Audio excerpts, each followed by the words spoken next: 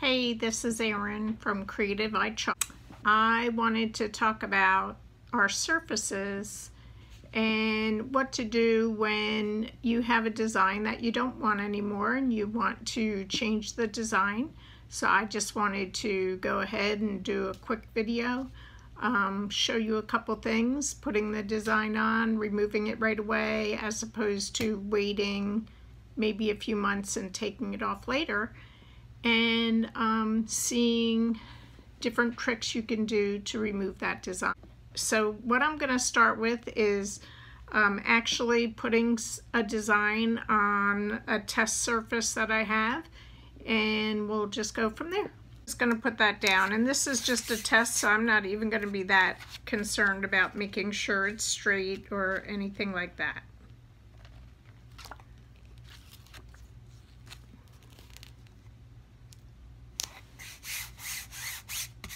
Okay, so first thing I'm going to do is take out my chalk paste, and it is washable. It's semi-permanent, so I can put the chalk paste on the design, wash it off right away, comes right off your fingers and everything just with some water. But first thing I'm going to do, I haven't used my orange in a little bit, so I'm just going to add a little bit of water to that to make it a little bit creamier, like yogurt. This not only helps the chalk paste to go on smoother, but it also will allow the chalk paste to last a lot longer. And then my white is, apparently I have my other jar of white in the other room, so this is like the very end of this jar that I'm going to use, so I don't even have to add water to it. I use my white every day. So what I'm going to do with these words, put on the chalk paste, take off the excess so I don't waste any of it. Want it to be nice and smooth.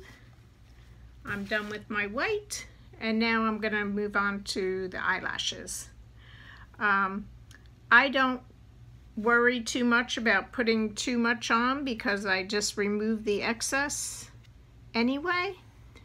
And you know, I like to be wise and frugal, so no sense in wasting the chalk paste if you don't have to. And what you're just doing, you want to be able to see the design under there to make sure that you got all the different edges.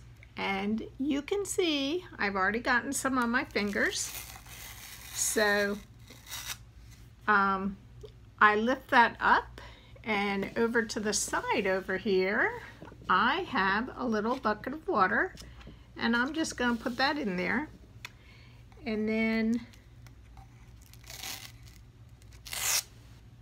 same thing with the next one, just going to put that in.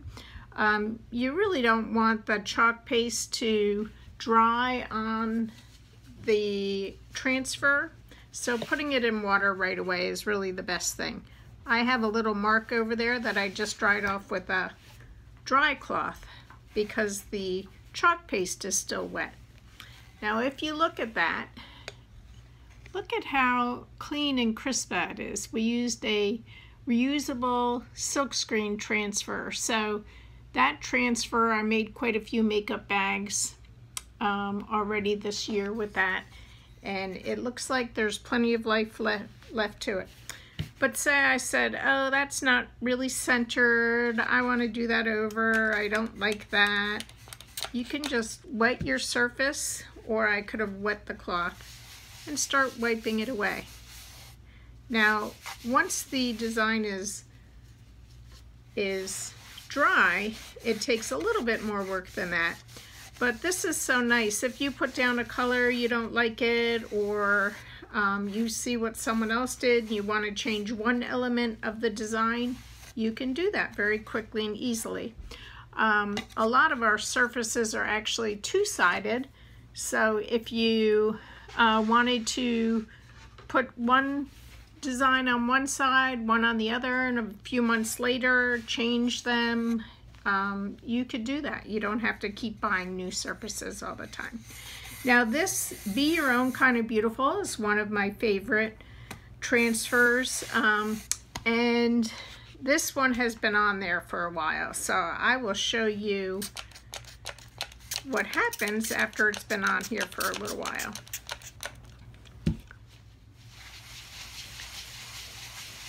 So you see it takes a little bit more work to get that off of there, but just water. I don't even have soap or anything on this.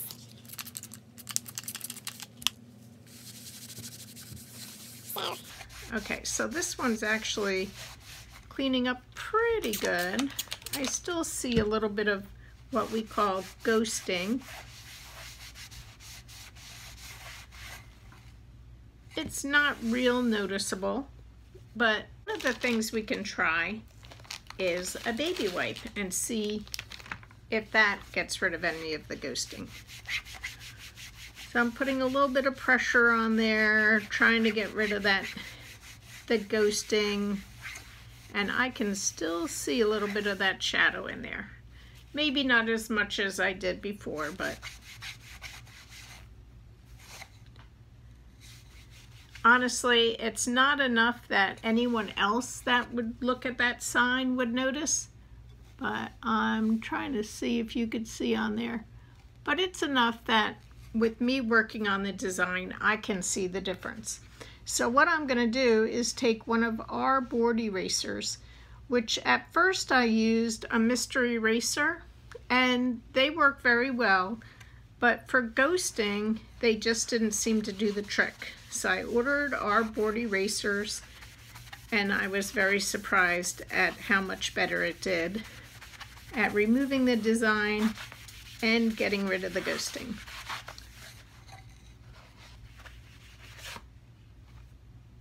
So I cannot see the old design on that at all. So now this is a design I did the other day as a quick demo. Together is our favorite place to be. It's another one of my favorites. And I'm going to try to remove this since this is several days old. I'm going to try to remove it, see if I end up with any ghosting at all.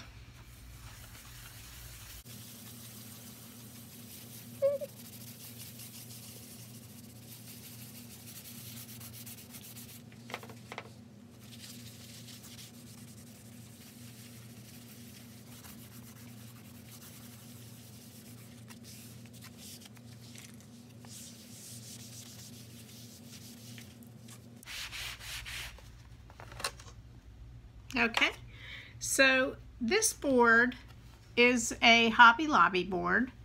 You know, just a regular chalkboard from Hobby Lobby that we all love to use.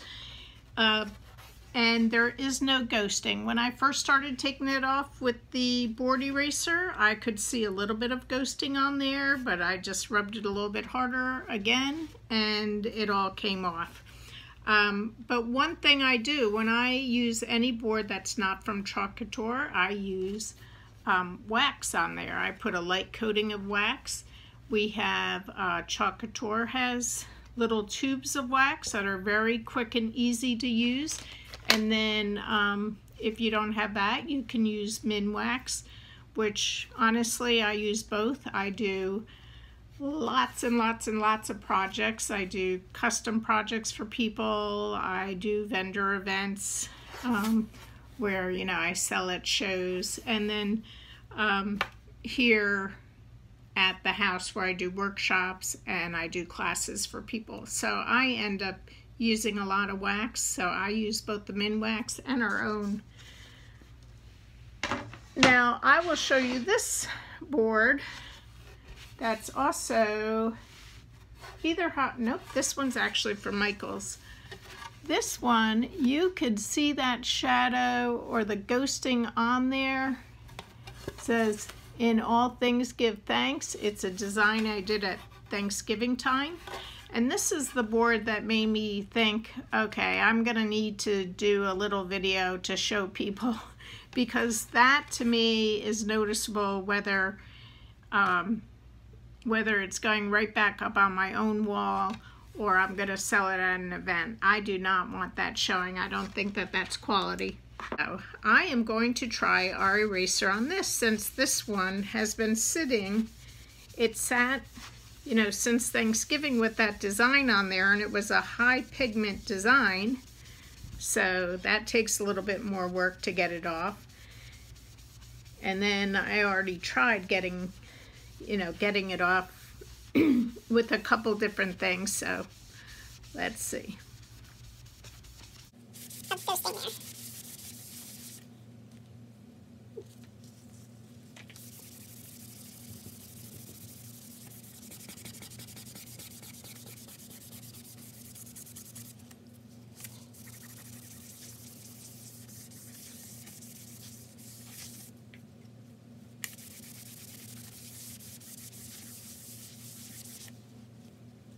Okay, so this board is a board that I got at Michael's, and I actually don't think it's as good quality as the ones that I found down at Hobby Lobby. I did not wax this board, so when I was down in Georgia, I made a quick sign with my granddaughter, and I did not wax the boards. And then I let the design sit on there for a couple months.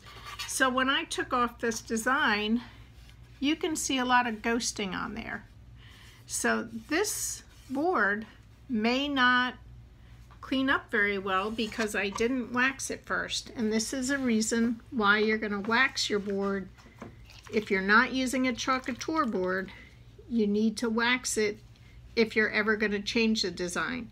We recommend waxing anyway to help the transfer be easier to remove, but I just want to see if I work hard on this board if I can get rid of that ghosting.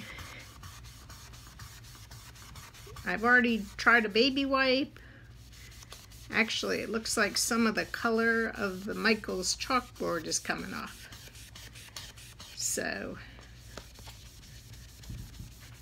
let's see. I'm gonna look at this one spot where I pressed a little hard. So it's definitely coming up. Some of that ghosting is coming off, and it's making it more usable that maybe I would use it personally again. But that would not be acceptable to sell to someone. You would have a couple options at this point. Now, of course, you don't have to worry about this if you're not changing the design, but if this were me and I wanted to change the design, I would probably paint over this board. I might even change the color to cream or white and distress it a little bit, but I would not use this again in this condition. So remember two things. Wax your boards if they're not Chalk Couture boards. Chalk Couture boards are already okay to use. And the other thing is use the board eraser that Chalk Couture sells if you want to change your designs.